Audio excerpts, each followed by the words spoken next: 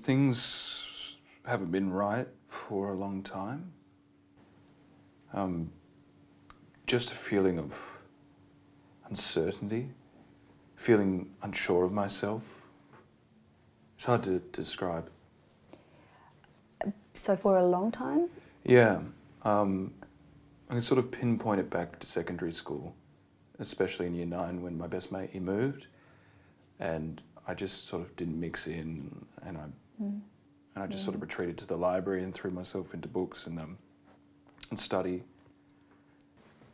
I guess that's why I did so well academically. Yeah. So what's happened since then? Just the same, only getting worse. You know, I avoid people as much as I can in the hospital. Okay. Looking at case notes, you know, looking busy. I take the stairs all the time, trying to avoid sharing the lift with others. Mm-hmm. I know it sounds ridiculous. I just feel so anxious all the time. You know, it's just, I don't like the thought of people sort of critiquing me, and I just, you know, it's not good for a doctor, is it? Yeah, yeah. How do you actually manage to avoid the people in the hospital? How is that possible? I just do.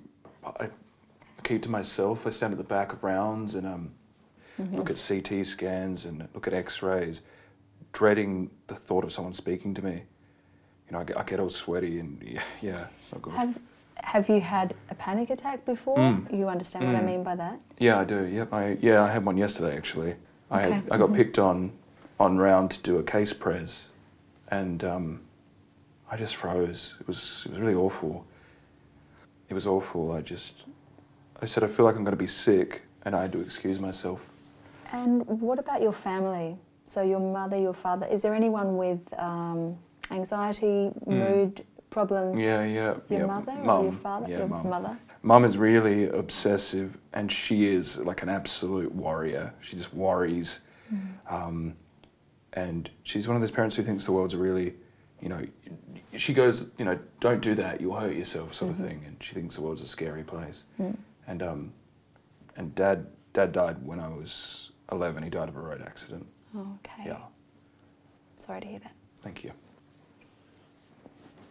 What about your mood in the last few weeks? How has that been? It's been okay. Like, I'm not sad or suicidal or anything like that. It's just, it's such an effort, you know, it's such an effort to get through now. I don't want to quit. I don't know. I don't know. Okay.